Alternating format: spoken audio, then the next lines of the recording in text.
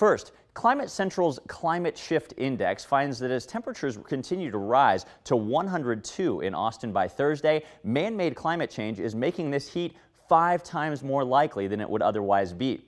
Joining us today is Dr. Daniel Gilford, an MIT climate scientist with Climate Central. Dr. Gilford, thank you so much for your time. Tell us first how this new climate change attribution system that you guys developed really works.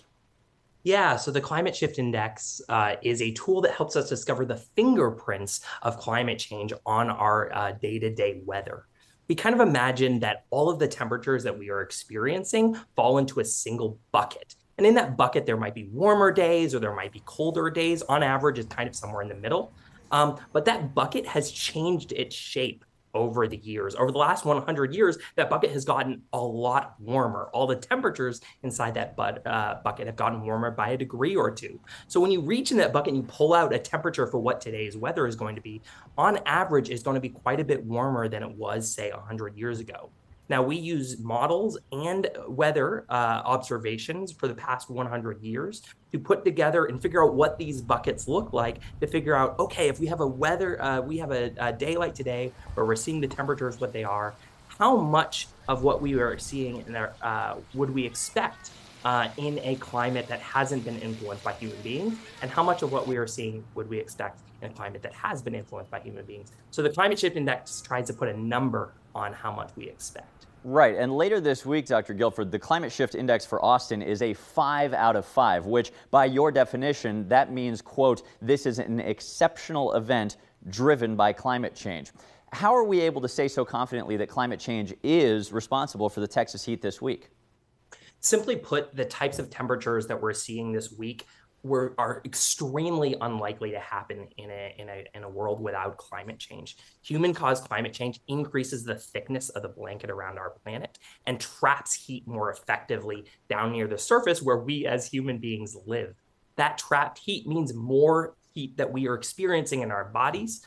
And of course, because human beings have been emitting greenhouse gases, the temperatures of the atmosphere at large have been getting warmer. And we know that these temperatures that we're experiencing over the next few days in Austin, they would not have occurred in a world without climate change. They just simply weren't likely to happen because it wasn't that warm yet. Sure, and a common question that we get from viewers, maybe somebody watching is curious as well. Austin is growing so rapidly. They say, couldn't some of this just be the increased urbanization, all the concrete that we're pouring, making temperatures hotter? What have your studies found regarding how much of this is an increase in what we call the urban heat island effect versus how much is climate change? Yeah, so the urban heat island effect does play a big role, especially in Austin. We're definitely seeing increased temperatures, especially within the city limits. That are related to human activities, just more bodies being in the same place, higher levels of concrete and asphalt that are able to gather that heat and trap it more effectively. But climate change is happening everywhere all around the world. Just because it's a little bit warmer in Austin because of this urban heat island effect doesn't mean that climate change is playing a role. In fact, once we take out that urban heat island effect from our models, we still see a climate impact very substantially. Climate change is here. It's happening in Austin right now, and the temperatures over the next few days are going to show us that. So basically, the urban heat island means Austin is warmer than the surrounding areas, but everybody is warming up at the same time. Now, before we let you go, people can sometimes feel kind of overwhelmed by this big problem of climate change, especially in a week like this where we're just at the mercy of the heat here in Central Texas. What do you recommend is the best way for those who want to do something about changing our course in the future?